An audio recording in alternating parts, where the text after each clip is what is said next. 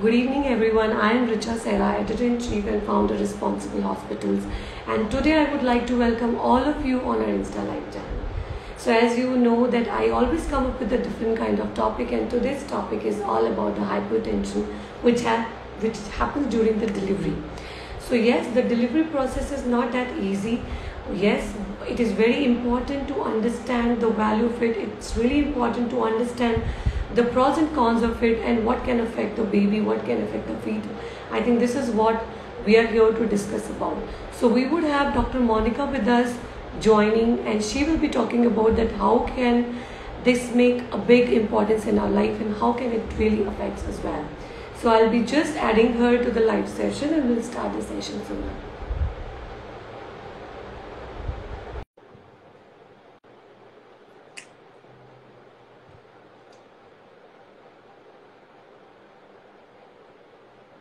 Okay, just a moment. Good evening, Dr. Monica. How are you doing? Good evening, Richa. I am very good. I thank you and the Responsible Hospitals page for making this live session for the viewers. And let's hope this is a very informative session. Thank you so much. So I'll just give you an introduction. So she's Dr. Monica Agarwal from Panchkula, Chandigarh, and she'll be talking about hypertension during the delivery process, how it is effective, what affects it, and how come it is making an important role in our life while being pregnant.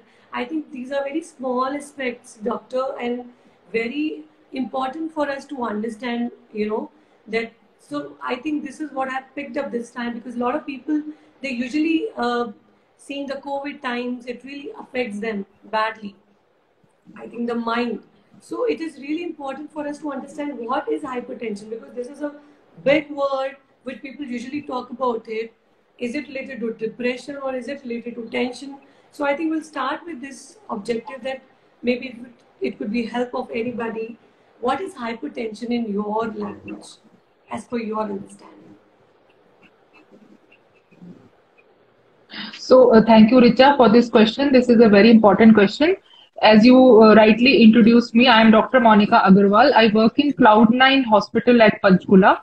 So I would like to say that hypertension is the pressure with which the blood is pumped by the heart into our blood vessels, and it kind of is the pressure which is applied on the blood vessels, which we measure. You must all be knowing we measure it with a cuff or put on the arm bilaterally, and it has a systolic part, that is the higher number, and the diastolic version, that is the lower number. So we have a certain normal value for blood pressure, hypertension, and if it is beyond that normal value, higher than that, then we label it as hypertension. So hypertension is basically the pressure, high pressure of the blood on the blood vessels of the body, which affects majorly all the organs of the body. Sure. So, doctor, how does somebody understand that they are going through a hypertension phase? What are the symptoms of it basically? So hypertension basically is mostly, it is not without any symptom. It does not have any major symptom. So some of the minor symptoms that the person can have is headache. Means if they get very frequent headaches, if they have problems in the vision, if they feel that the vision is not clear, or in pregnancy specifically, they get swelling all over the body, but swelling is not essential. So basically, the bottom line is that we should be going for blood pressure measurements every 6 months, maybe if you are feeling headache, then more frequently. So it is basically a disease which is diagnosed on measurement of the blood pressure of a person. So I don't think that it has got many major symptoms. Sometimes it does present as a serious thing like loss of vision or intracranial bleed. So it is a very serious issue. Sure. And so since you've told about the complications, little more I would want to know that what all complication do you think they can actually feel, they can have, if they do not actually look upon it well?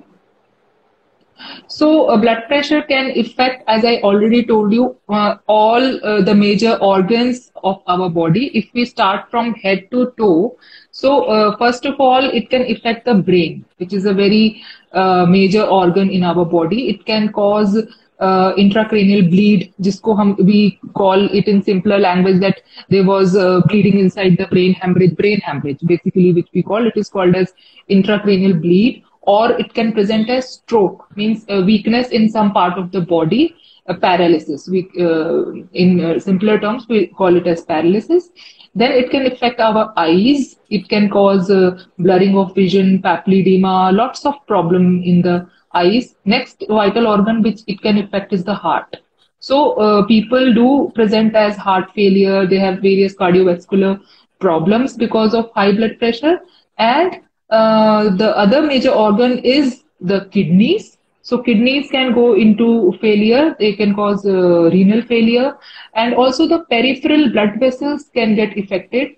And because of the narrowing of the blood vessels, we can have destruction of the platelets, which can present as low platelet count. So diagnosing and treating blood pressure is very, very important, and people should understand that if they don't have any symptom, it does not mean that the high blood pressure is not causing damage to their body.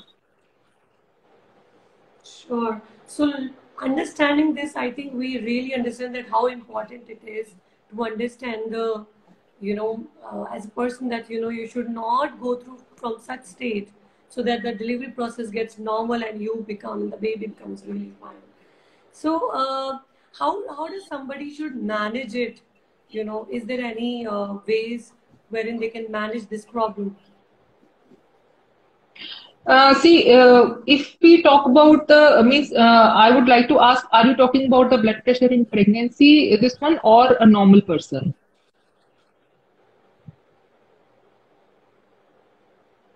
Is it Your because voice in is. the pregnancy or? So No, I'm I talking would about like to that. ask, How does somebody manages the hypertension? in pregnancy or normally, Yeah, just in like that? pregnancy. In pregnancy. In pregnancy. So in pregnancy, it all depends that what is the period of gestation at which we have detected the high blood pressure, preeclampsia, which is called as, and what is the level of blood pressure. Okay. So if the blood pressure is detected at means term, means the baby is quite mature, 37 weeks, and then the lady develops high blood pressure, then usually the course of action is we deliver the fetus. We don't wait anymore, and then we investigate the mother, see for the well-being of the fetus, and deliver the fetus. So delivery is basically treatment for high blood pressure in pregnancy. And if the blood pressure is detected at a lower period of gestation, like the baby is not mature, so we would like to still keep the baby inside the womb. And hence, we kind of give treatment to the mother. First of all, we investigate the mother. What is the level of her blood investigations? What is her urine protein level? What are her liver function tests, renal function tests? What is the status of kidneys, vision, and all? And also we see the well-being of the fetus, of the baby. Like we see, look for the ultrasound, we look for the Dopplers, blood supply to the baby. And if these things are all right, then we give her medication to control the blood pressure, antihypertensives, and usually we put her on a special diet, which consists of less fried food, low salt, and put her on bed rest. So and these ladies, they have to visit the hospital more frequently to check for the well-being of the mother and the baby. And till the time we are able to prolong her pregnancy till the fetus is mature, and after that we usually then we deliver. That is the main means treatment. Sure. What is preeclampsia? Is it Okay. something technical about it? If you would want to explain. Yeah. So pre-eclampsia is a very, very technical term, and it is very specific to pregnancy. So if we talk about the high blood pressure during pregnancy, there are certain classifications we would like to talk about. There are four kinds of high blood pressures. So one is chronic hypertension, which is either a pre-existing high blood pressure or it develops before 20 weeks. Means the human pregnancy is of 40 weeks. So if the blood pressure develops in the first half, that is in the first 20 weeks, it is called as chronic hypertension. The blood pressure which develops after 20 weeks is usually because of pregnancy. So it also has three categories. One is simple gestational hypertension without any other major organ involvement. The preeclampsia is a serious thing. So preeclampsia has involvement of other organs. It involves kidneys, which causes proteinuria. It involves the liver, the heart, the brain, the eyes. It may involve any organ. And preeclampsia, I would like to say, may develop into eclampsia. If the women get seizures or she goes into coma, then it is a very, very serious condition, which is called as eclampsia. And the last one is chronic hypertension. And when it is superimposed by preeclampsia, the lady already has chronic hypertension, we know that. But when she develops involvement of other organs, then we call it as superimposed preeclampsia. So preeclampsia is really a serious multi-organ disorder. And if the lady has swelling or sudden weight gain, or she is experiencing headaches, blurring of vision, the epigastric pain, pain in the liver area, she should immediately contact her obstetrician, and the obstetrician will look for the blood pressure and other investigations and manage accordingly. So don't be So which sitting means at the home risk with. is so high that you can't let her wait and you just have to admit her. Yes. See, here also we have levels. So as I told you, if it is mild 140/90 blood pressure with no other organ involvements, we may manage her as outpatient patient at home, but within constant touch with the doctor, and she should follow all the instruction which we give her. But if the blood pressure is high and it is of the tune of 160/110 or more, then we usually admit and stabilize the patient, and then we proceed further. So I'm sure you must be seeing patients who ignore these diseases, saying or thinking sometimes headache happens, sometimes swelling happens. It's quite normal. So I think for them, you can just make them understand that what kind of risks are associated with this kind of disease if they do not take it seriously. Yeah. So, as I already told you, Richa, so preeclampsia's major complication is eclampsia. Means if the pregnant girl, she ignores her headaches, she ignores her symptoms, and her blood pressure rises beyond a limit, then she may get eclampsia seizures. Basically, जिसको हम कहते convulsions. We call it as convulsions, generalized tonic-clonic seizures, and this is because of certain changes going on in the brain. Like there is lots of cerebral edema, there are infarcts, there are microthrombi, various things happen, they aggravate and they cause convulsions. So with convulsions, the life of the pregnant mother is at risk.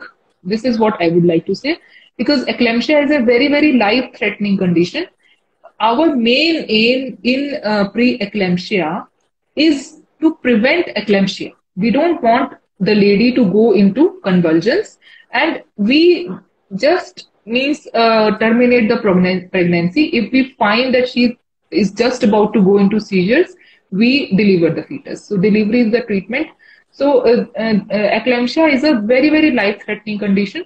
And another thing, another organ which may be affected is the kidney.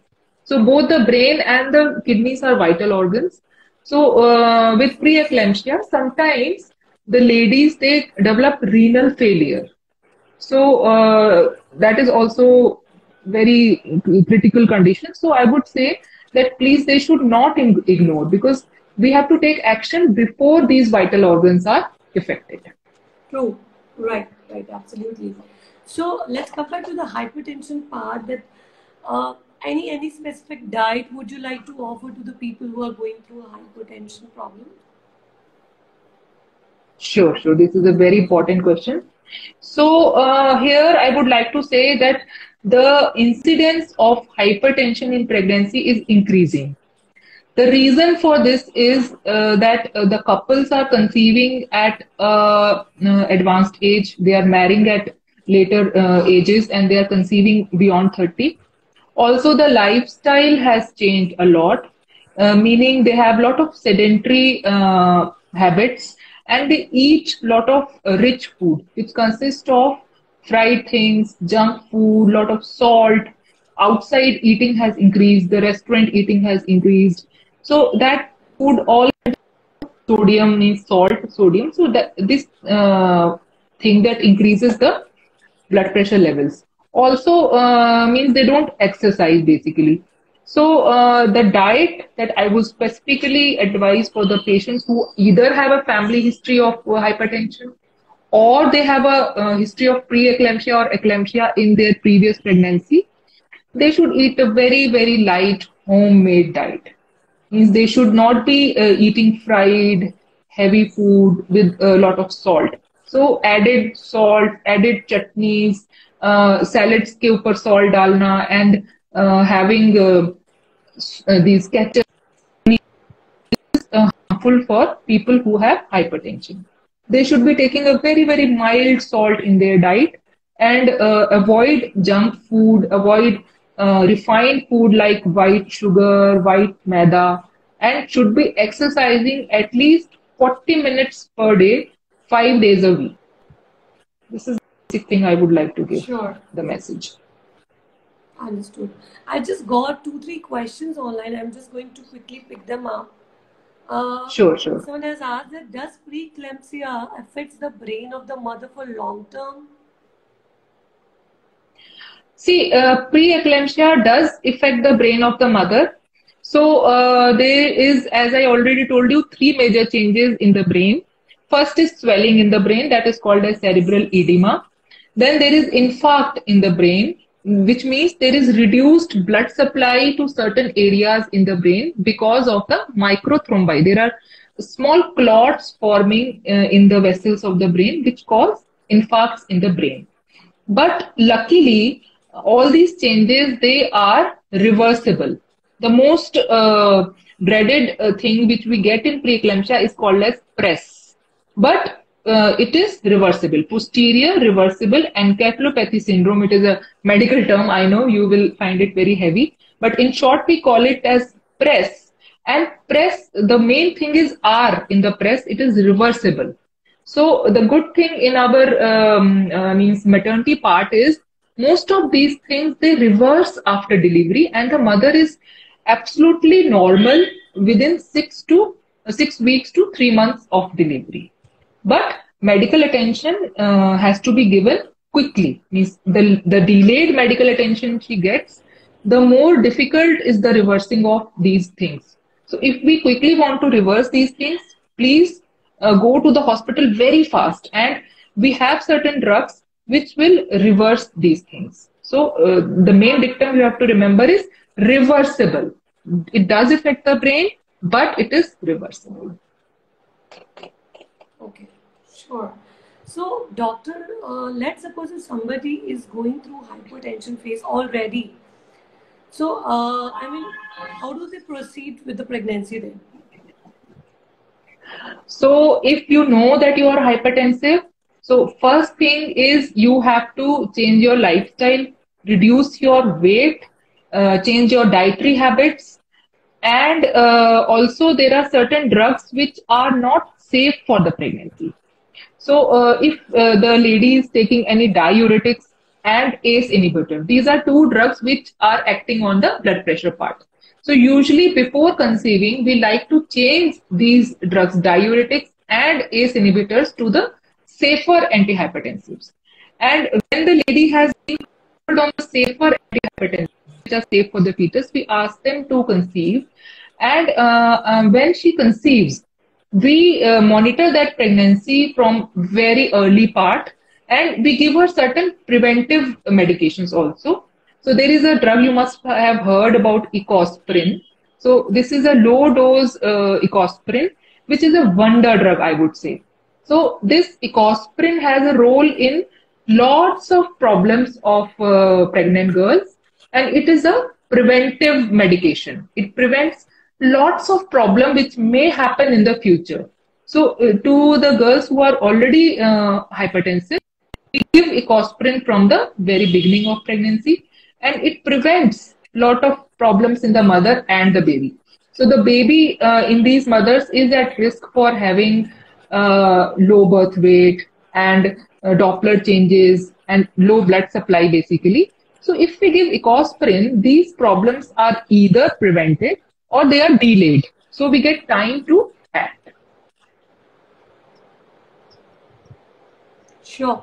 So, doctor, tell me, let's suppose if someone develops hypertension during pregnancy, then what are the chances of getting hypertension after the delivery?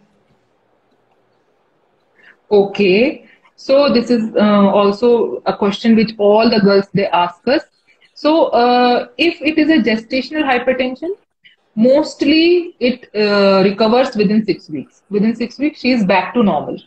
If it is pre-eclampsia or eclampsia, these things also mostly recover after 3 months. It may take 3 months, but uh, this girl. Just a second. My last question to you is, share any general tips for a woman who is going through from this stage and wants to conceive.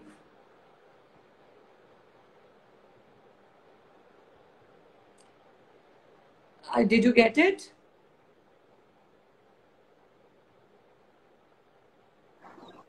Can you hear me? Yeah, you. The tips I would like to tell the women that firstly, lifestyle, then they should reduce their weight and shift to the safer medications which are safer in pregnancy. And they should go for, I would like to specially mention the first trimester advanced screening. So this is a special ultrasound and combination of ultrasound and biochemical markers from 11 weeks to 13 weeks. This is a very important test which predicts the future problems, and based on this test, we can start ecosprin and prevent problems later in pregnancy. Sure, sure. Thank you so much, doctor, for your crucial time. It was really great interacting with you. It was really informative session. Thanks so much for being with us. Thank you, Richa, for inviting me, and I hope the viewers enjoyed and had the informative Yeah, of session. course, And of I also course. enjoyed a lot. Looking forward for more sessions with you. Thank you so much. Have a great Anytime, day. anytime. Okay, you too. Bye bye.